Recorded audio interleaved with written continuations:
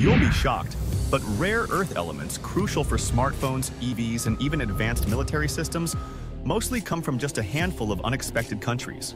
At number 5 is Thailand, quietly contributing 3.3% of global rare earth production in 2024. Australia is fourth with 3.4% and is ramping up investment to reduce global dependence on dominant producers. In third place is Myanmar, accounting for 7% of the global total. Despite political instability, it remains a major supplier, especially to China, with much of its production operating through informal or poorly regulated networks. Coming in second is the United States, with an 11.6% share.